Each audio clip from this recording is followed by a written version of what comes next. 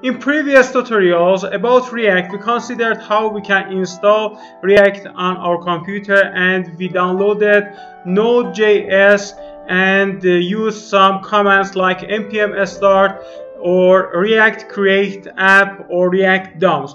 But in this tutorial, I'm going to show you how we can use React application without using NPM packages, just by using CDN in your HTML file.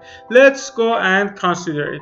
First of all, we create a HTML file and a basic HTML and edit it with, for example, any editor, for example, like VS Code. Okay, if we consider this simple HTML, index.html, you can see that we have some tags: HTML, head, body, and title. Okay, for using CDNs, we can insert some lines here.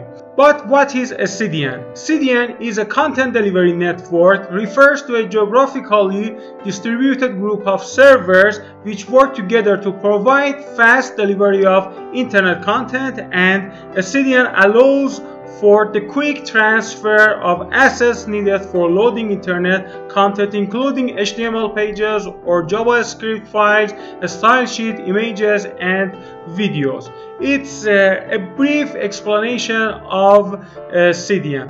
In our file, when we go to index.html, we can add 3 lines for using React libraries and also JavaScript compiler to our file.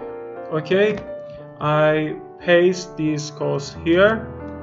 The first line refers to a React development.js, and another is for ReactDOM, and the third one is for using Babel compiler. Okay, after it we go to body tag and use a div. Use a div for using these libraries.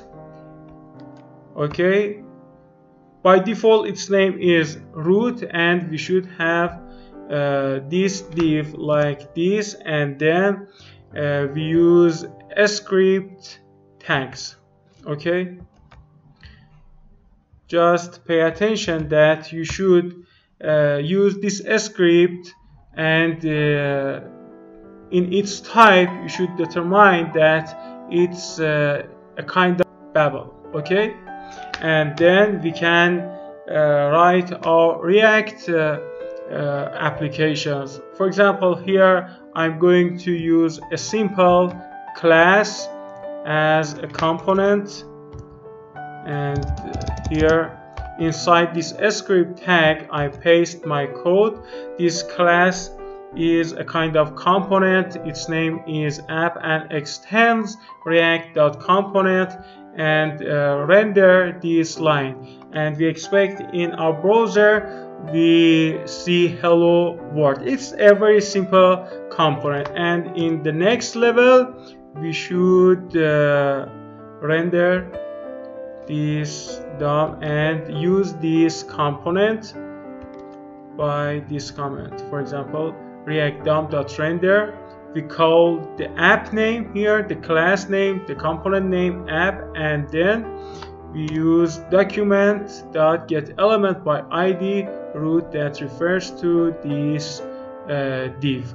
Okay, now we save it and go to our browser.